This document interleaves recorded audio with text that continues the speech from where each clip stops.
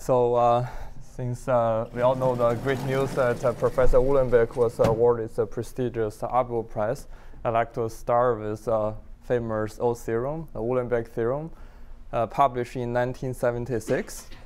So let's state the theorem. Suppose we have an n-dimensional closed manifold. Then Uhlenbeck proved that for generic set of Riemannian matrix, so the following three properties holds for the Laplacian eigenvalue and eigenfunctions. So first, he proved that the Laplacian eigenspaces are all one-dimensional, which means that the eigenvalues are simple. B, he proved that 0 is a regular value for all the eigenfunctions. And C, she proved that all the eigenfunctions are Morse, so the critical points are non-degenerate. So the talk I'm going to give today is an analog in the theory of minimal surfaces for this similar theorem. So particularly, what I'm proof can be viewed as analog of property A. I'm going to prove that the nonlinear eigenfunctions, which are minimal surfaces for the volume spectrum, are simple. So that's analog for A. And for B, actually, I don't know any analogs. For C, the analog in the minimal surface theory would be the famous theorem of Brown-White, who proved that for generic set of Riemannian matrix, all minimal surfaces are non-degenerate. OK, so let's go back to minimal surfaces. So I apologize if some of you sit in my lecture at the Princeton University. I'll try to give more details today. So in my talk, M will be a closed Riemannian manifold. And sigma is always a hypersurface.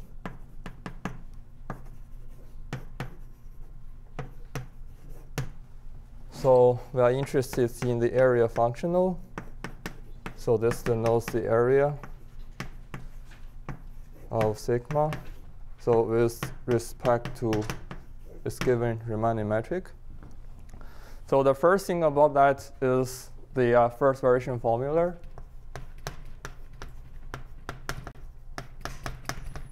Of the area functional, so which says that if you have a hypersurface and if you deform it by ambient vector field, you calculate what changes to the area. So what you have is, so this means the deformation of the regional sigma by certain ambient vector field. So that's the integral of the mean curvature vector dotted with this is deformation vector field. So we know that so sigma is minimal. So if and only if the first variation is 0, and if only if the mean curvature is identically equal to be 0. Okay. So the first question is about the existence of such a minimal surface. So we have the famous theorem of Armgren piece.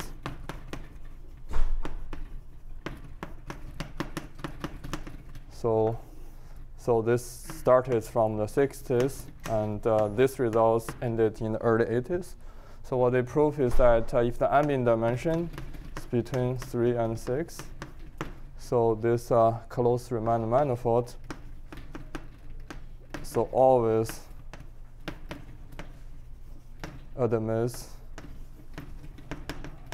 at least one closed, smooth, closed, embedded minimal surfaces.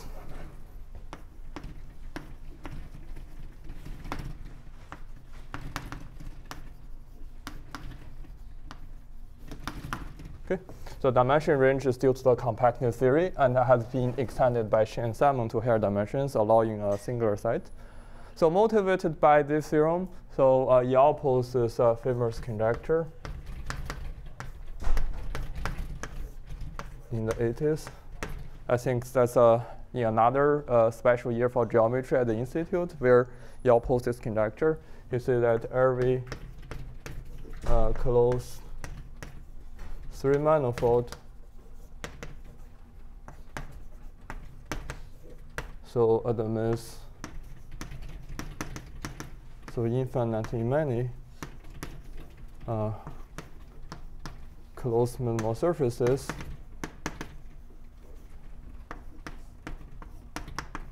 Okay. And we know that this has been solved by combining the work of Fernando Marquez, Andre Neves, and Antoine Song. It happens very recently, last year. OK, so what I was doing is related to a program proposed by Fernando and Andre. So towards solving this conjecture.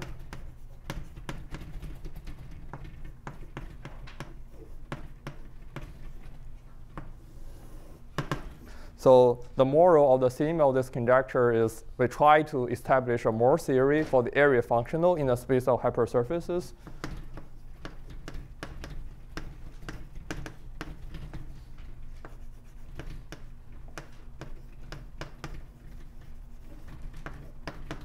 For the area functional. OK, so then the first question would be, in which space are we going to try to find a Moore theory? So the space they use is denoted by that. So this is the space of Mo2 hypercycles. So it should be the one of the connect component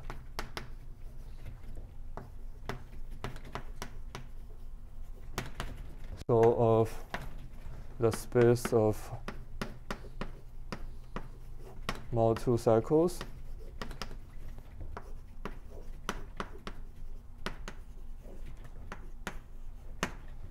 in M. I mean the connect component containing 0, containing all empty set, whatever. So for example, a way to visualize this is as follows, for which I'm going to give you a proof later. So suppose that this is ambient space. So an element would be a hypersurface that separates the manifold into two parts. So say this part is omega, this is m minus omega. So we should say that this is in Zn. So if and only if this is written as the boundary of some domain, and that's the same as the boundary of the other set. Since we use the Z2 coefficients, we don't distinguish the orientation. I mean, this is an intuitive way to understand, and I'm going to give you a heuristic proof later about this fact. OK, so the reason to study the space of Mo2 hypercycles is because this space has a very fruitful topology. So early work of Amgren. So he calculated all the homotopic group of this huge space. So using Z2, so the fundamental group is Z2, and any higher homotopic group is 0. Okay. So then from the basic homotopy theory, we know that this huge space is weakly homotopic to the infinite dimensional projective space, the weakly homotopic.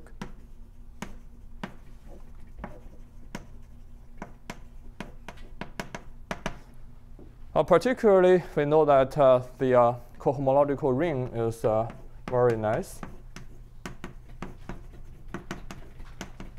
So using the Z2 coefficients, so this is the polynomial ring over Z2.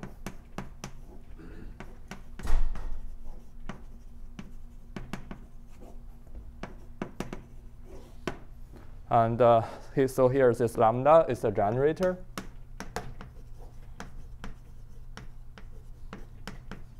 So I'm going to give you a geometric interpretation for this generator very soon. OK, so this is a fruitful structure. It's very natural to think about the area functional being defined over this space.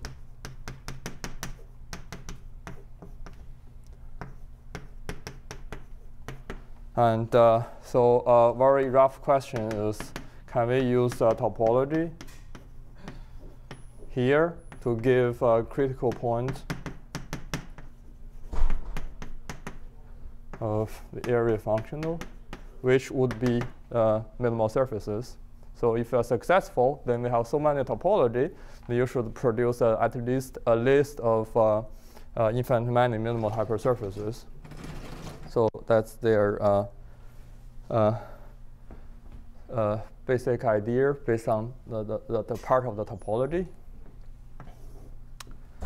OK, so to continue, we move a little bit to analysis. So that's a notion of volume spectrum. So we try to formulate the relation between this space and the critical values of the area functional. So the notion was first mentioned by Gromov in '88, and then amended by Larry Goose in 2009, and used successfully by Fernando and Andre. So this is 2013. So to describe the volume spectrum, let's quickly remind you how can we define the spectrum for the Laplacian operator, or even for a simple finite dimensional self-adjoint or symmetric matrix. So if you have a matrix, then you can formulate the associated Rayleigh quotients. So say, give a p-dimensional plane or k-dimensional plane in Rn, you can maximize the Rayleigh quotient and then take the infimum over all p-dimensional planes. Using this way, you can produce all the eigenvalues for symmetric matrix. And you want to generalize as to this nonlinear problem. So the first thing is, how do we define a k-dimensional, p-dimensional plane in this nonlinear space? So that's a notion of p-sweeport introduced by Fernando and Andre. So let me define the p-sweeport. So we have a continuous map from some space into Zn. So this X would be a parameter space, finite dimensional parameter space. So continuous map is called a k-sweeport. So where k is an integer. So if it satisfies the following cohomological condition, see, so we pull back the generator up to the case cup product, then this is elements. This is elements in the case cohomological group on X. We require this is not 0. Okay, so that's a cohomological condition for k-sweeport. So from the definition, we first know that so the dimension or the dimension of the top strata of X should be greater or equal than k. So if less than k, the case cohomology should be 0. And to give you some feeling about what we can take for the parameter space, so definitely you can take X to be, say, Rpk prime for any k prime greater than k. And or you can take X to be Rpk prime, connect them with some other space, as far as you make it satisfying this condition. So it is a legitimated generalized k-dimensional plane. Okay. So finally, let me quickly explain what does mean for a one-sweeport. So for one-sweeport, we would take X to be a circle. So then you have one parameter family of hypersurfaces. For that to be a sweeport, we require that the union of them sweeports the whole manifold. So intuitively, for one parameter family to be a one sweeport, we require it to cover the whole manifold exactly once, up to cancellation of orientations. Okay? So that's the reason why we called it a sweeport, because the one-dimensional case, and then we generalize call it a k-dimensional sweeport when k is greater than 1. Okay, so this is the notion for that's a notion for generalized k-dimensional plane. So then we can define the case volume spectrum.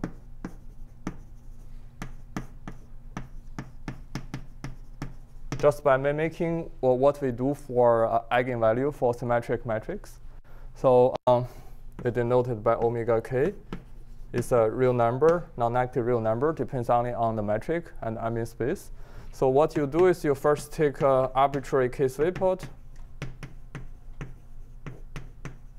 and then you take the maximum area.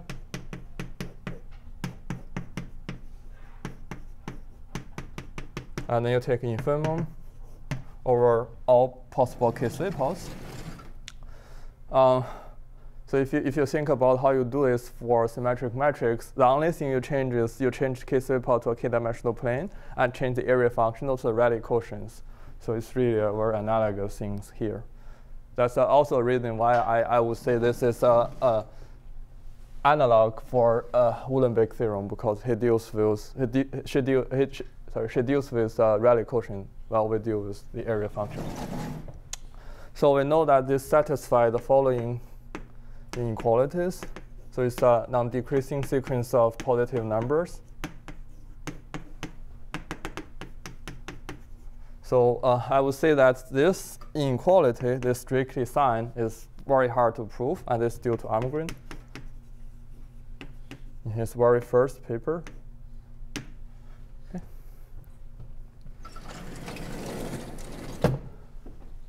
Okay, so now we define the critical values. So you would ask whether these critical values are associated with critical points, which are minimal surfaces. So that's a hard analytical part of the theory.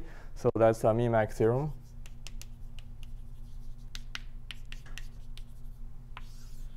So I should mention a few names.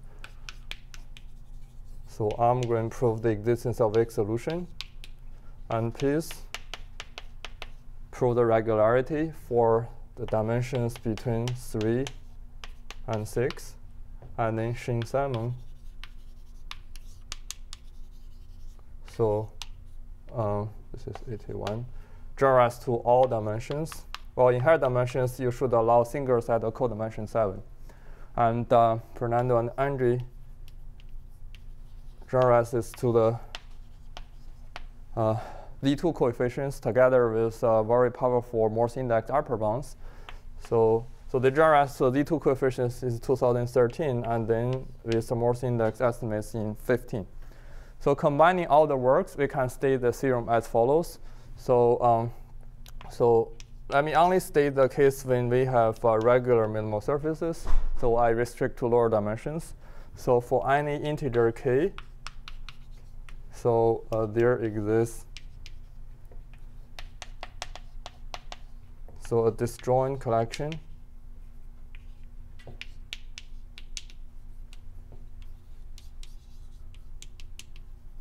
of smooth, closed, connected, embedded, so minimal hypersurfaces,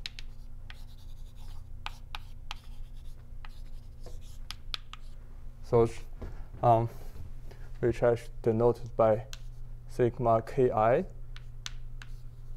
So I is from 1 to lk, such that the case volume spectrum can be written as the sum of the areas.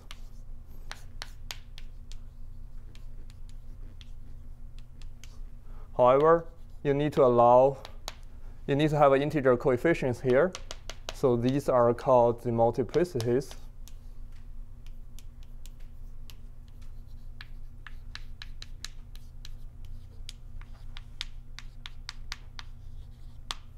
And moreover, Fernando and Andre proved that the sum of the index of the support is bounded from above by k. Okay, it's a bit tight here. So this equation says that the volume spectrum are realized by the area of closed, smooth closed embedded minimal hypersurfaces, but with certain integer multiplicities. And the second, this is the contribution of Fernando and Andre. They proved that the Morse index, for which I will give a definition very soon, is very analogous to what Matt defined for the Einstein and the Yang-Mills functionals, it's bounded from above by k. So that's because we are running a k-parameter variational theory. OK, so I only stated this. I mean, they only proved the regular case.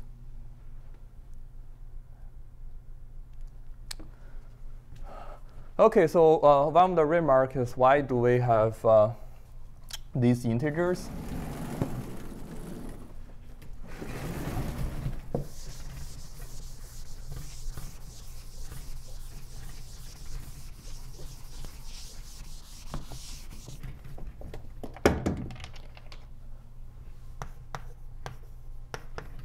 So this set of integers or multiplicities arise due to the use of compactness theory for minimal surfaces.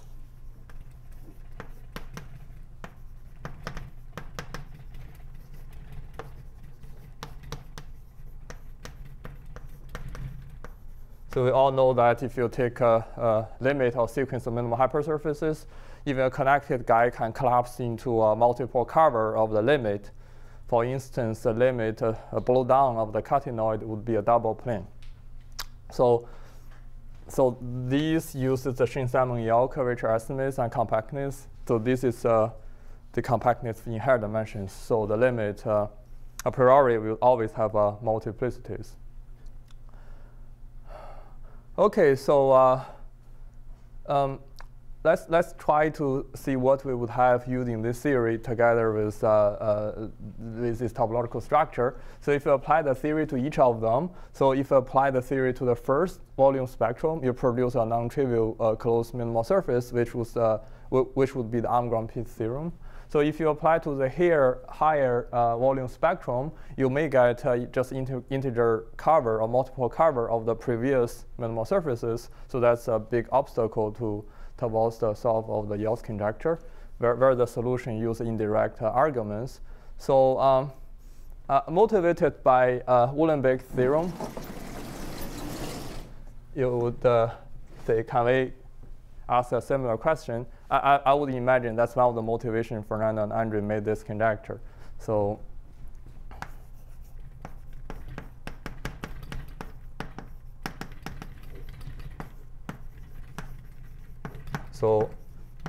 you just ask whether you can have them all identical to 1 in a generic set of metrics. So they first made the conjecture in 15, then they strengthened that in 18. So the conjecture would be still for the smooth dimensions. So for bumpy metric,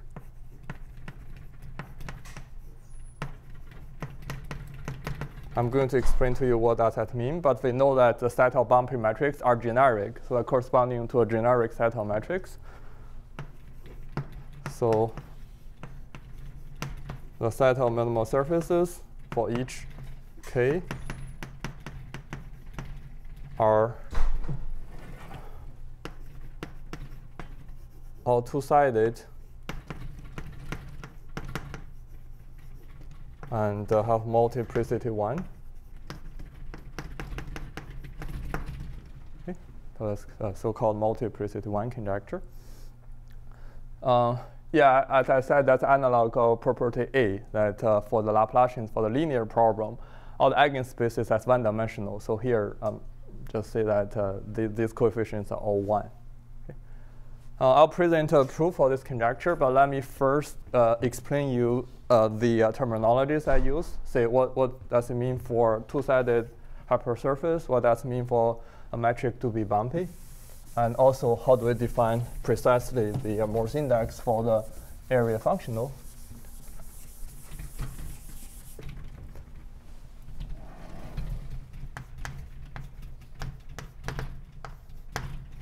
So sigma is a two-sided if so there exists a unit normal. So vector fields. So if you can find everywhere unit normal vector field, this is two-sided. You can see a plus and minus side. OK, so once we have a two-sided minimal hypersurface, let's talk about the second variation. So this time, I'm considering a vector field that's a scalar multiple of this unit normal. So if you push a hypersurface along x and take the second derivative of the area functional, you would have the following formula.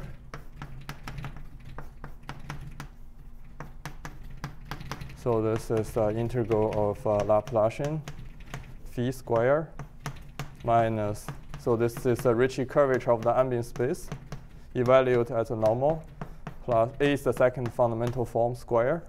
This is the second fundamental form square. So this is a zero order term. It's also a Schrodinger type operator. And if you want to write it, that's minus phi L sigma phi. So where there's L sigma is a Jacobi operator. That's minus Laplacian minus, so this is a Ricci term, nu plus A square times phi. Okay. So that's the second version formula. So then in the Morse index,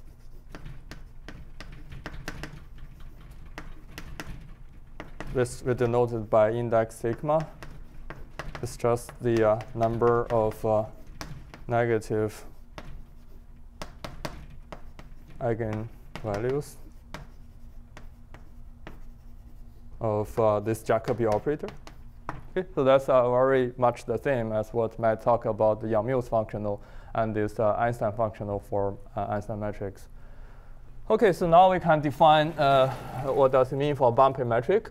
To be a bumpy metric, we require all closed minimal immersions to be non-degenerate for this second variation.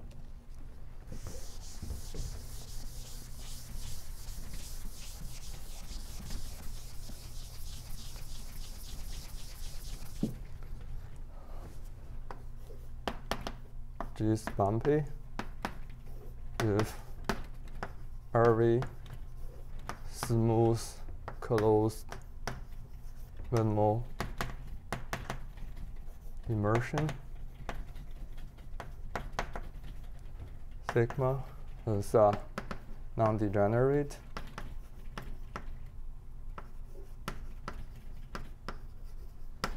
Or if you have a solution, then it has to be constantly zero. Okay? So that's the definition of a bumpy metric. It's a theorem of Brown-White. So it proves that the set of bumpy metrics are generic. This is a generic set in the Bayer sense. Okay. So then this conjecture can be viewed exactly as an analog of Uhlenbeck theorem A. So generically, the eigenstates are simple. OK, so I'll just present a proof I've obtained. So this conjecture is true.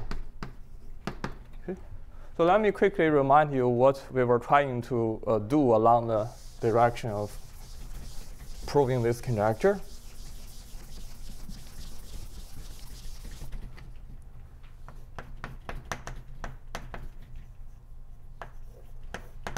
So we first try to, people first try to look at the problem for this one-parameter min-max. So the pioneer work was done when the ambient metric has a positive Ricci curvature, and that was, I think, one of the breakthrough work in the field of min-max theory by Fernando Andre in 2011. And then I generalized this in my thesis and in a future paper to higher dimensions. And later, so Katover, Marcus Nevis strengthened all the results and give the satisfying multiplicity one result for positive Ricci for one parameter min-max. And for bumpy metrics, for the one parameter. So Fernando and Andre also give a very satisfying answer, which is that all the one parameter min-max has multiplicity 1 for bumping metric. So this is shortly after this paper. And last year, we realized another big breakthrough. That's for 3 manifolds, but for all k. So that was a work by Otis, Chodos, and Christos Mantolidis. So they proved this conjecture for the Alencon setting. So there's a mirror conjecture in the setup of Alencon equations, and they completely solve that conjecture. So that's the history we know about this whole story.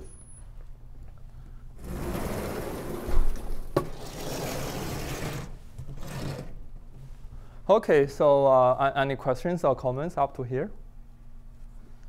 So let me just briefly discuss a little bit about applications.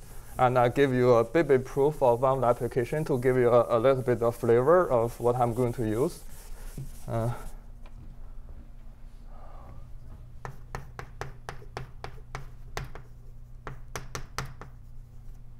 So definitely the first application would be a direct proof of partial answer to Yale's conjecture for bumping metrics and for positive Ricci curvature metrics. So I won't state the results here because I think you all know what that means. So another interesting application I'm excited about is the weighted Morse index upper bound conjecture by Fernando and Andre.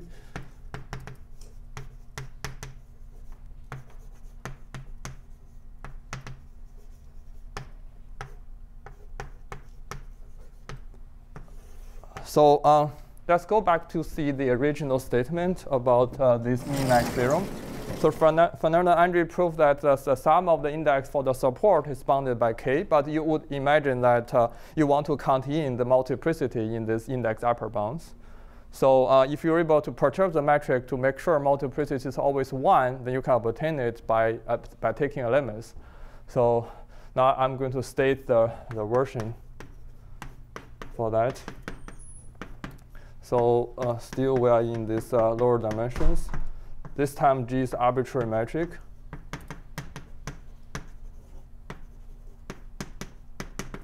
So then for the set of minimal surfaces obtained in the min-max theorem, we have the stronger Morse index upper bounds. So the sum, I need to separate the collection of minimal surfaces into 2 groups, this 2-sided group and the 1-sided groups. So if sigma I is 2-sided, so we're allowed to multiply the index by the integer multiplicity. And if it is a 1-sided, so actually I proved in my thesis that if it's 1-sided, the multiplicity always has to be an even number. So you can divide it by 2. Multiply. So this is bounded by k. Okay, so the remark is that so mi is an even integer if sigma I is 2-sided. Sorry, 1-sided. Okay, so this is a stronger version for the Morse index upper bounds. Okay, concerning the Morse index upper bounds, Fernando and Andre were able to prove that for bumping metric, what you get, the sum is exactly k. It's not only bounded from above by k, it's also bounded from below by k, the sum. Okay, so the proof it would be a direct corollary of the multiplicity 1 and the Morse index upper bounds, but I'd like to present some of the details so as to prepare you for some of the technical work later. So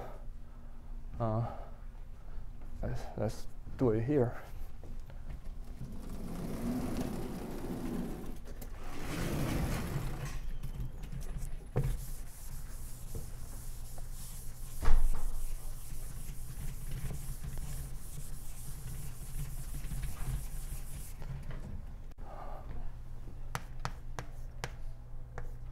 So I proved that theorem using the assumption of multiplicity 1. Okay, so for arbitrary metric, we perturb it to be bumpy. So take a sequence of bumpy metrics, which denoted by G alpha, such that G alpha converges to G. Okay. It's a simple fact that from the definition of the volume spectrum, this corresponding volume spectrum for G alpha will converge to that of G. So then we apply the multiplicity 1 together with upper bounds to this guy, and so as to see what happens in the limit.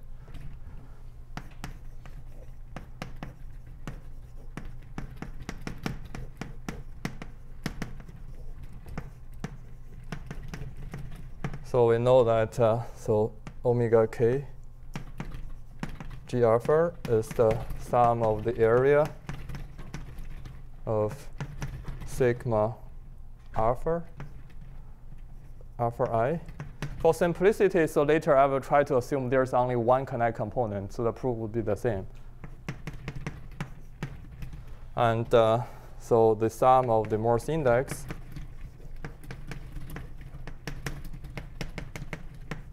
is bounded from above by k. Okay.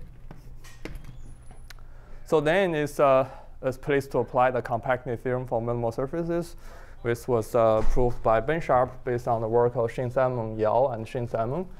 That's a very nice theorem.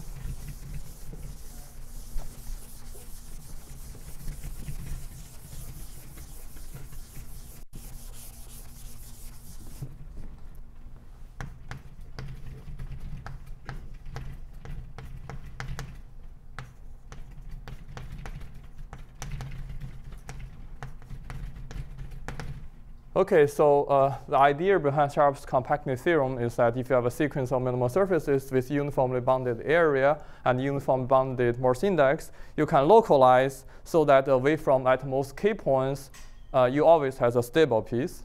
And for stable piece, so Xin Zhou, Yao, and Xin Zhou proved that they have uniform curvature estimates. Then you can take subsequence to get a smooth limit, and then you do removable singularity. So by his theorem, so a subsequence of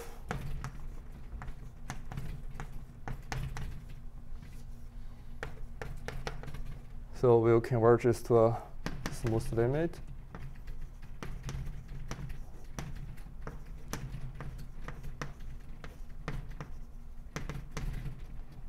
So sigma infinity I. So the converge would be smooth away from finite many points. So smoothly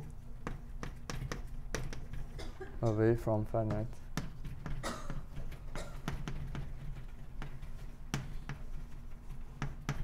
At most key points. Okay. So from here, let's assume that we have only one connect component. So I assume that all of the set has only one connect components. So let's see more carefully about the local picture. So then there are two cases. Case 1 is that the limit is two-sided. So you have two-sided limits. And I said that you need to pass away a few bad points. But I'll show you how to get rid of these bad points. So these are two-sided. So say that our goal is to prove that we have an upper bound for the Morse index. So I show that Morse index is a number of negative eigenvalues. But there's another way to describe the Morse index. That is to use vector fields. So the Morse index would be the maximal dimension of linear independent set of vector fields along sigma. So I'm going to use this point of view a little bit. So I'm going to choose a vector fields along this guy, so that second variation is negative, and I'm going to pick a maximal linear independent site. So that xj be a maximal set of so linear independent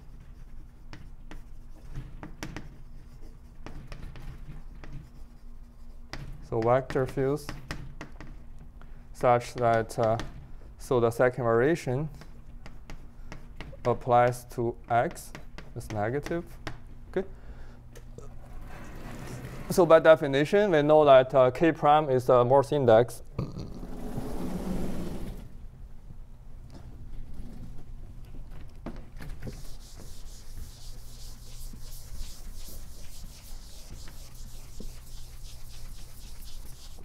So by definition, k prime is the index of sigma infinity. So you want to show that the multiplicity m multiplied with k prime is less equal than k. OK, so let's go back to Sharp's compactness theorem. We know that it converges the limit smoothly away from finite many points. So these points are really bad. So so as I want to remark that we can localize so these vector fields such that so the support is a compact subset of the limit minus bad points. So the reason is because the hypersurface has dimension at least 2. If you multiply a cutoff function, so the second variation formula does not detect that. So you can choose a very small cutoff function to localize the support away from the bad points. And you only change the second variation a little bit. You can still make sure it's negative. So everything works through. So the reason we can localize away is because if the vector fields are localized over here, so now it's away from here. So you can pass this to the limit. OK, so let's continue. So by the compactness, we know that sigma alpha so has a decomposition. So as an so M sheeted so graph so over sigma infinity. So here M is a multiplicity. So I have only one connect component, so I only have one integer. So here, if I draw a picture, you will see that so we don't know what happens over here, but over here you have very nice structures. So put all of them together, you get sigma alpha. Okay. So since x is support is away from the bad points, so xg naturally passes into sigma alpha. So so we know that x extends to sigma alpha, so that the second variation over sigma alpha of x g is also negative by the smooth convergence. Okay. So finally, what we would do is that let me give the graph a name. So sigma alpha I. So I is from 1 to m. So these are the m different sheets. So if we restrict it to xg to x alpha I, so in total you would have so g is from 1 to k prime, and I is from 1 to m. So this would be a linear independent set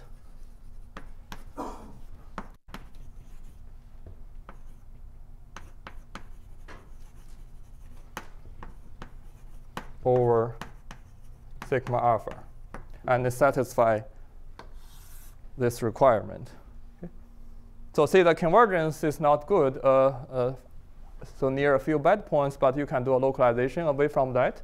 And then the vector fields passes to them. So because the sheets are separate, so the support of them, I mean, for different I, the support are disjoint, so they're naturally linear independent.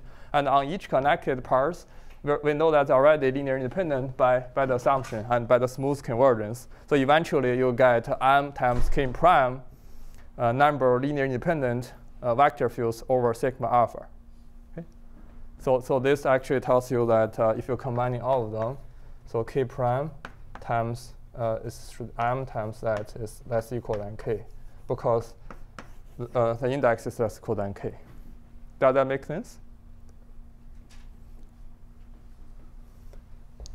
OK, So this is a case for the two-sided limits. So if you have one-sided limits, you can almost do the same thing, but I'll tell you how you get m divided by 2. So if the limit is one-sided, so we do everything the same, besides you need to take a double cover of something. So what you do is to look at the double cover of a tubular neighborhood of sigma infinity. So if you think about RP2 in RPK, a tubular neighborhood topologically is something with a boundary. The boundary is a double cover, so you need to take a double cover tubular neighborhood. So then you get the same picture. The only difference is that sigma alpha had decomposed so as m divided by 2 sheeted so graph. Okay. So then you run the same arguments. Eventually, you can only prove this. That's how you get this mi divided by 2. OK. OK, so later I would like to go back to this type of convergence picture again. So I hope this is a warm-up. So in the last minutes for the first part, I'd like to give you a general idea of how I approach the proof, and then we go back to figure out some of the details.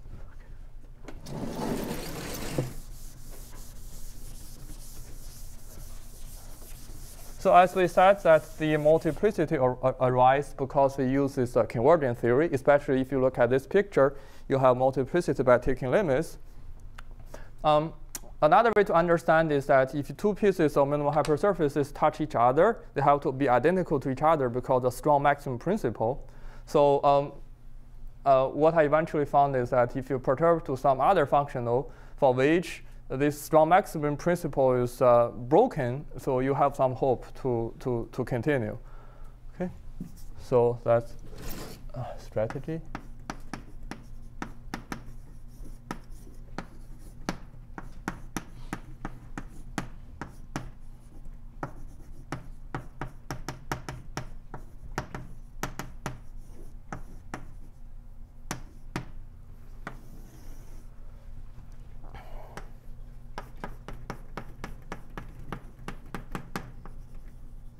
So we try to approximate the area functional by a Lagrange.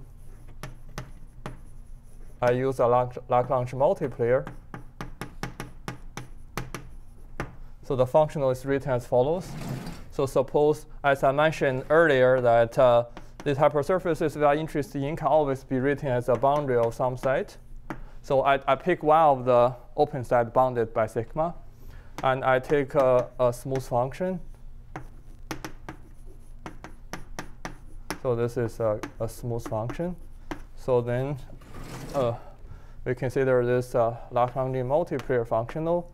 So it's the Lagrange multiplier for the area. So I still use A as related to the function h as defined over the open set. So this is area of the boundary, subtract the integral of h. So this is a functional that I use with Jonathan in our study of the constant mean curvature surface and surfaces with prescribed mean curvature.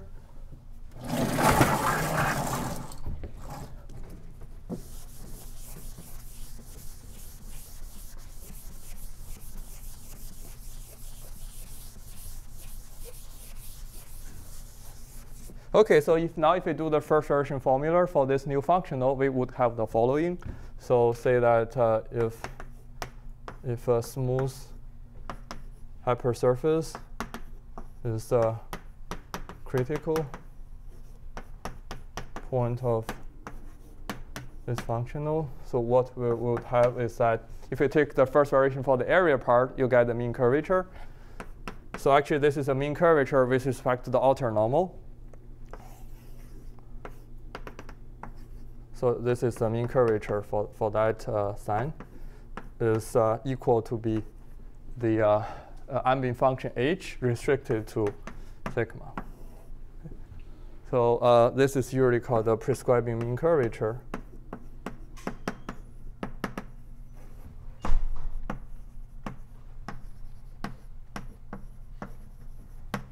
Type equations of PMC. You can call it PMC surfaces or PMC equations. So in our study of the existing theory with Jonathan, so we realized that this type of equations can break the strong maximum principle in the following way. Okay, so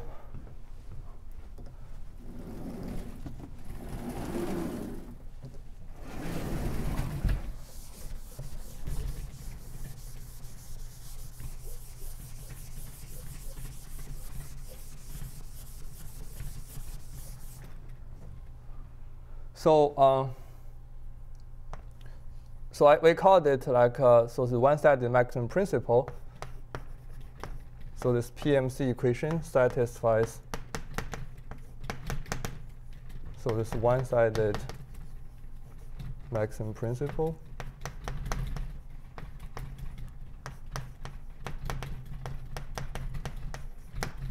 as follows. So it can be shown by drawing the following two pictures. So say if you have a piece of surface such that its mean curvature vector is given by h times nu.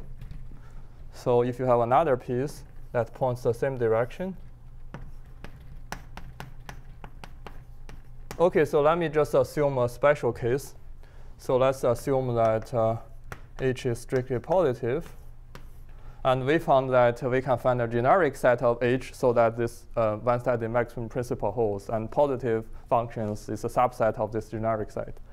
So if h is positive, if you have two pieces whose mean curvature points to each other, say like two spheres or two cylinders points towards each other, so we were able to prove that the touching set is small. So they can only touch at a set of codimension 1.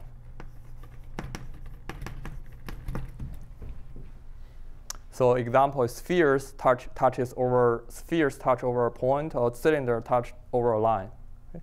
So that's one case. So the other case is that if they all points to the other side,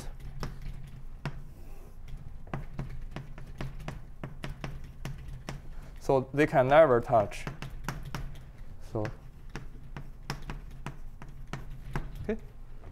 So fortunately, in our study of the CMC and PMC problems, this would be the only two cases that appears. So for instance, if the two pieces have their mean curvature all points upwards, they can still be identical to each other. That's the other side. So this is a good side. You have another bad side. And the bad side never appear. Okay? So if you are in the right position, so this strong maximum principle tells you that the limit is either like properly embedded with multiplicity 1, or it has a touching set of codimension 1. This is a strong Alexandral embedding, which is also sort of multiplicity 1. Okay, so should here be a good point to take a break. We'll go back to see how we can use this functional to approach this multiplicity 1 problem.